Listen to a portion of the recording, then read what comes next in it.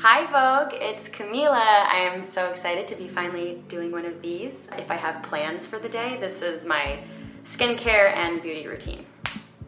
All right, let's dive right in. So my first step is always, of course, to wash my face. I like to use Tracy Martin Purifying Cleanser.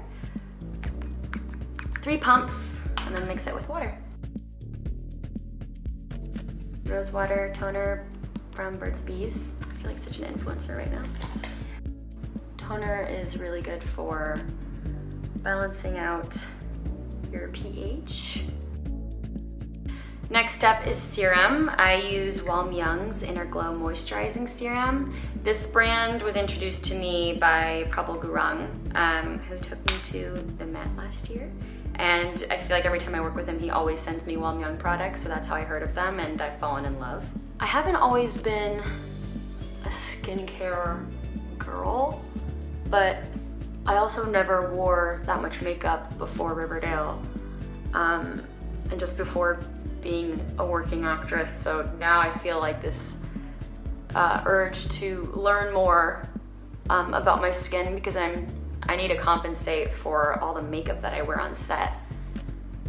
So obviously I had good skin when I wasn't clogging my pores, but now it's a 15-hour day of clogging pores, so I'm learning a lot.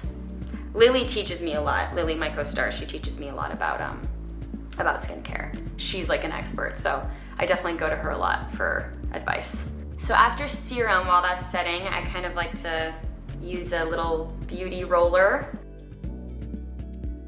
After massaging my face, going for the moisturizer. Recently started using Renee Rouleau Skin Recovery Lotion. I guess not everybody presses their moisturizer in. Nikeo! It's a quinoa depuffing and firming eye cream. I find that my eyes get really puffy, especially if I'm like doing a scene on set where I'm crying a lot or something. I'll wake up the next morning with really puffy eyes. My eyes definitely don't take well to intense crying. I don't think anyone's does, but. Madelaine Petsch, who plays Cheryl on the show, has an insane ability to just, like, a tear will just fall out of nowhere. It's like, I mean, not out of nowhere, but it's just so impressive how it's just like that perfect tear streaming down the cheek. She just like blinks her eyes and she looks so beautiful. I'm like, God, I wish I looked that pretty when I cry. I just keep staring at this thing right here and I just can't wait to cover it. My first step, True Skin Radiant Priming Serum by Ilia Beauty. The serum will help get that glow and bring it out after applying foundation and stuff. And it's also a priming serum, so it helps the makeup stick. I like to use a beauty blender to apply foundation, and the foundation I use is, of course, Ilia Beauty True Skin Serum Foundation. After foundation, I put on concealer. For the eyes, I blend it in immediately, and then when I go to cover blemishes, I kind of let the product dry first, or just kind of set, so that when I do go to blend it, it's a little bit thicker, if that makes sense. How many little blemishes? I'm gonna put some right here, because I get really red under my nose. And that guy. So for the next portion of the video, you're just gonna have to stare at that, okay? But it's gonna be blended, and just to relax. You have nothing to worry about. Next step is highlighter. I'm using a lot of Ilia products, but listen, when you find what works, you just stick to it. I hate when you can really see makeup, especially when it comes to face makeup. This is when I put on my blush slash eyeshadow, a multi-stick. So it is multi-purpose. Kind of goes with my shirt. Anyway, I get this and I put it on my eyes. It's really like creamy and light. So the more I blend it in, the more it kind of disappears, which I like. I just like things to be convenient. I like something that I can just like stick to and that it's gonna work for everything. I feel like that's kind of like the way I dress, the way I do my hair and my makeup. It's all trying to like minimize the amount of effort, but still being special and unique. I do like 3 passes on my cheeks. It looks really strong. But then I get this guy. I love this little buffer brush. And then just so it's not too heavy, I'll go pass it over with the Beauty Blender again. I definitely don't like to see where the makeup stops and the hairline begins. So I do go a little bit into the hair. This guy was already so red. And then when I put on blush over it, then it starts to turn red again. So I'm gonna put more concealer on it. Next step would be the brows. Gotta focus on the brows. They get kind of crazy as I'm doing my makeup, so I gotta brush them up. There's definitely a phase in like junior high and a little bit through high school where like thin brows were the thing and people were plucking the hell out of their brows. And so I used to be kind of self-conscious of my brows, and also like if I don't tweeze for 2 days, like I definitely start to get a unibrow. So I have to be very like diligent about my brows. I'm constantly maintaining them. I'm gonna use the brow contour pen from Benefit Cosmetics. And I really only fill in this part because this part tends to be a little empty. I'm trying to grow it out. Once I'm done filling them in, something I love to do, which I learned recently, that helps look like you just got your brows done because it defines them. If I set it to the defining section, I can like do this. This is definitely like if I have more time getting ready, which gotta be honest, I don't always have time. I'm kind of late. Like everyone in the cast makes fun of me because I'm like, they know now that if they say, you know, 10 p.m., I won't get there till like 10:20. So I usually need something that's quick in terms of makeup. Then you just sort of blend it in, and just from like making that part of your brow a little bit lighter around, it just like looks like they're so clean and defined. And then I'll use the highlighter one. This pen is amazing.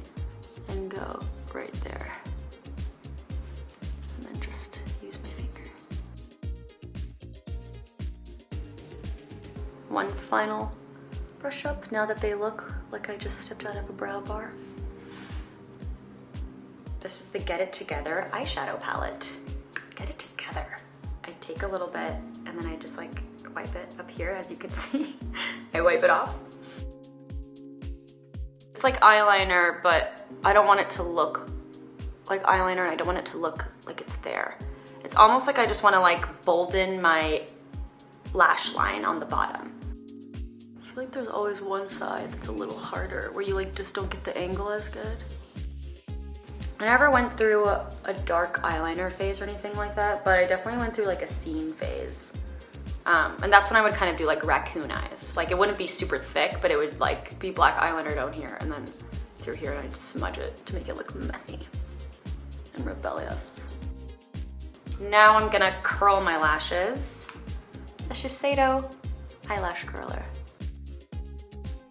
I'm very particular about mascara. I feel like I need something that's really gonna give me like a defined feathery look. I don't like it when mascara is too heavy and clumpy. I want it to look like I'm wearing no mascara. I like to use just enough where you can see like the lashes through your eyelids, if that makes sense. That's really all that matters to me. I just want them to be longer. Tight line mascara for my bottom lashes. I'm really OCD about defining my bottom lashes because it just feels weird to have them like be the only naked thing on my face. Like they need to have something just a little bit. And this is really light, and it's a tiny little guy, so it's easy to reach the top of your lashes. And it's so subtle. It's like I notice it more than anyone else will, but that's all that matters. I think this would be the point where I would blend in this guy. Let's see how he's doing. So I'm still not satisfied with how this is being covered, and that's usually when I'll come in with another concealer, the Shiseido concealer. It's thicker, and I feel like it really stays on. I feel like it does a better job of actually concealing it. That already made a better difference. The negative side of these kinds of blemishes is that they're raised and they pick up light really easily. So it's hard to hide them. But I'll usually get like the cap of my Ilia powder, and I'll like get one of the like little remnants of powder that are there, and then I'll just pat it on here just so it stops looking so shiny. See that? Sometimes I go do another layer of concealer under my eyes. I feel like they look fine right now. And it's always like, I still want to look human, you know? I don't want to look like I've been airbrushed. I don't want to lie to people and say that I get a lot of sleep, because lately I haven't, so. Lily always makes fun of me and says I have a mirror face, but everyone has a mirror face. I feel like mine, I just kind of like, I become like vacant and lifeless. I just look like there's like no personality inside. It's like, I don't know what that is. I alternate between this Charlotte Tilbury Glowing Gen lipstick or this Pat McGrath one, which is a little bit more of a nude. Let me see which one I'm gonna do today. I love like smudging in my lips. It just makes it look like your lips are fuller without like overdrawing them or anything. I don't have big lips. But I'll tell you one thing, I'm never getting them filled. And this is my official announcement of that. I feel my most beautiful when I'm really taking care of myself, mentally and physically. When you're overworking yourself, or when you're putting too much on your plate, making your schedule too packed with things to do, then you become the last priority in your life, you know? Like everything else is important, but you're ignoring yourself. My last step of the process is just spraying the Tatcha Dewy Mist on my face. Just like, it's really light, but I think after all the powder, it's nice to kind of give a little bit more dewiness again. And then a little spritz of Daisy by Marc Jacobs. I've literally been using it since high school. Well, thanks for watching, Vogue. This has been really fun and interesting. I've learned a lot about myself through this experience. And I hope you learned some things too. Probably not, because it's pretty basic what I do. Till we meet again. Bye.